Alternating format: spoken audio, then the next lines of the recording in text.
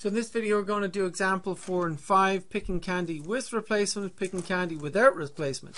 We're going to use this container here. It's a funny shape, and this container contains 4 red candies and 3 green candies. Okay, I'll prove it to you. Here's 4 red, here's 3 green.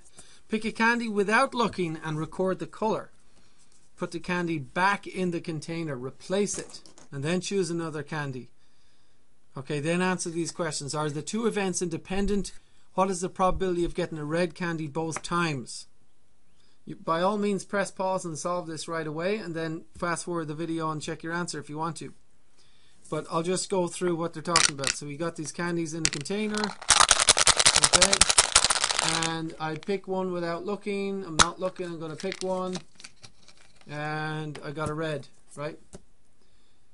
But now I'm going to put the candy back in the container, shake it up, pick one without looking, I'm not looking, and I got a green. Okay, so that's what's happening.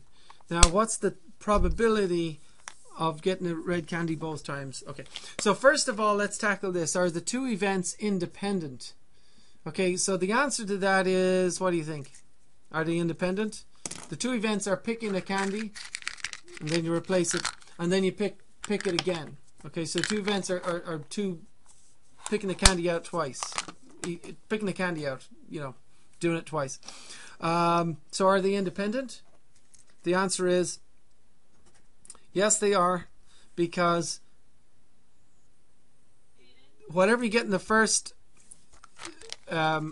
pick does not alter your probability of the next pick. Okay, so the reason is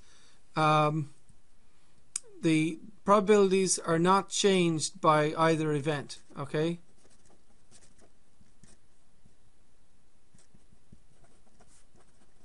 are not changed or altered by the results of either event.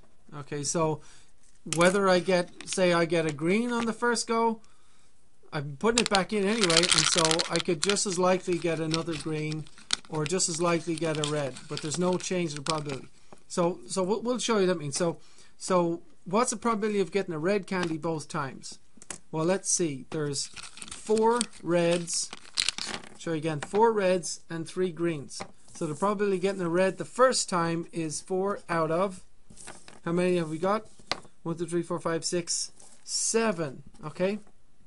But I replace it. And then what's the chance of getting a red one a second time? Also 4 out of 7. Okay. Okay, so they're independent events, so I just multiply the probabilities. 4 times 4 is 16. 7 times 7 is 49, right?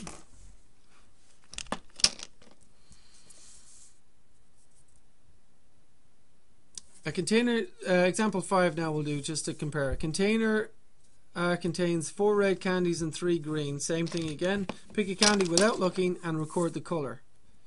Do not put the candy back in the container this time. Then choose another candy. Are the 2 events independent? What's the probability of getting a red candy both times? I'm just going to do the probability first this time. So this is in the container, 4 reds and 3 greens. What's the probability of getting a red the first time around? Well, there's 7 altogether, so it's 4 out of 7. Agreed? But we also want to, we've picked a red. Imagine we picked a red. Now what's the probability of getting a red candy on the next turn? Now remember, this time we did not put the candy back in the container. So imagine we got a red one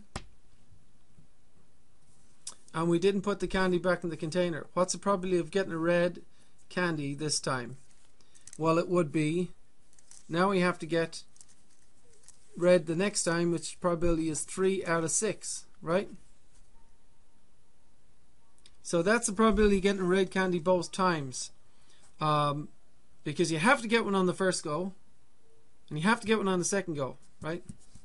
Now if we simplify this, 2 into 2 goes twice, 2 into that goes 3 times, and we can 3 into 3 goes once, 3 into that goes once, and this time it is 2 over 7, right?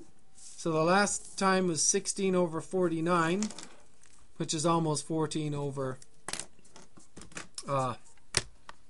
7, or almost 2 over 7. But if we do that in a calculator, 16 over 49, that's about 0.33. We'll just round it. And 2/7 on the calculator, 0.29. We'll just round that to about 0.29, right? So if we replace it, it's different than if we don't replace it. Agreed? Because if we replace it, then the next turn the chance is 4 over 7. If we don't replace it, the answer is, or the probability of our second time is 3 over 6, right? So in any case, are these events independent? No, because the probability of the second event has been changed, okay, from 4 over 7 to 3 over 6 because we didn't replace the candy, okay? And we can still multiply probabilities though, but we've just got to make sure to do our subtraction here, and that instead of 4/7 we've got 3/6 basically. So